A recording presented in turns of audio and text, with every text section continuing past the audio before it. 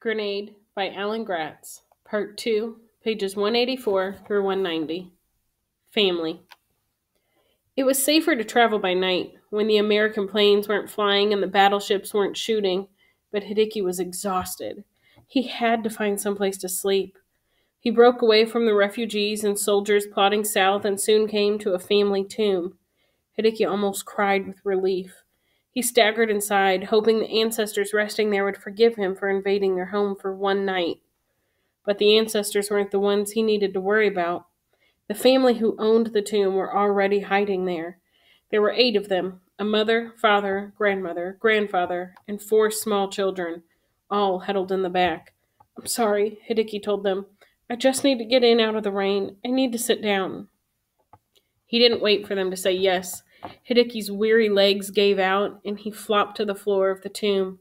It was all he could do to keep his eyes open. He let his pack slip off his back for the first time that day, and he slumped over, absolutely exhausted. The family crept over to meet him and introduced themselves. Their last name was Miyagi. They each told him their first names too, but Hideki was too tired to remember any of them. They had been living in this tomb since the battle began, they told him. Not one of them had been outside in 2 months.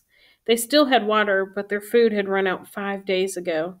The littlest of the children looked shrunken, like his body was eating itself from the inside out, and they all had hollow eyes and sunken cheeks. They look like ghosts, Hideki thought to himself, like their long-dead ancestors, resurrected. Hideki thought of his father, perhaps never to be buried in the Kenishiro family tomb, and he sagged. "Why don't you evacuate?" Hideki finally asked them. "Why did you stay?" "We thought the Imperial Japanese Army would protect us," Father Miyagi said. "This is our home," Grandfather Miyagi added. "This is where our ancestors live." Hideki closed his eyes and nodded. It was the same answer he would have gotten from any of the refugees streaming south. This is our home. The Japanese will protect us. One of those things was true. The other was far from it. "Are the Americans really coming this way?" Mother Miyagi asked Hideki. Hideki was too tired to lie to them. "Yes," he said. The children gasped and clutched at each other. "Is it true what they say, that the Americans are monsters?" Father Miyagi asked. Again, Hideki wanted to tell them the truth, but what was the truth? "Yes," he told them, "and no. When they're fighting, the Americans are killing machines. When they're not, they're like us." Hideki pulled the wet tangle of bandages from his head. "One of their doctors fixed me when I was hurt," he told the Miyagis, "and they'll give you food if you ask for it." Hideki pulled his pack around and fished out what was left of the ration boxes. They were coated with a waxy substance that helped keep them dry from the rain. The crackers were fairly disintegrated, but there was some chewy gray stuff, a few practically indestructible candy bars, and the meals in the tins. Hideki cracked one of the cans open, and Grandfather Miyagi cried out longingly at the delicious smell. Hideki took a bite to show them it was all right and offered it to the family. "It's not poisoned," Hideki promised them. "I've already eaten one, and I didn't get sick." The Miyagis were too hungry to refuse.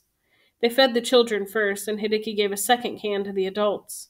They all ate with relief, moaning gratefully. "I don't understand," Grandmother Miyagi said when she'd finished eating. She had black squares and circles and arrows tattooed on the back of her hands, just like the kind old woman who had tried to help Hideki get rid of Rei's Mabue in the cave. "You say the American devils were nice to you, but we were told they would kill our babies." "No," Hideki said. "They're only monsters when they're afraid, just like the Japanese. All the Japanese and Americans care about is killing each other. You should surrender to the Americans." "Surrender?"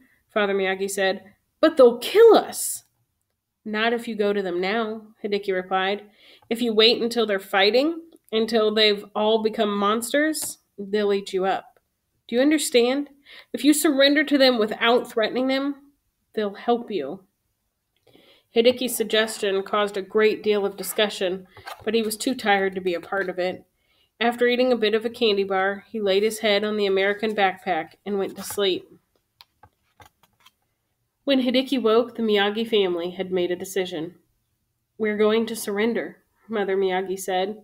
Father Miyagi didn't look too happy about it, but there wasn't much to argue about at this point.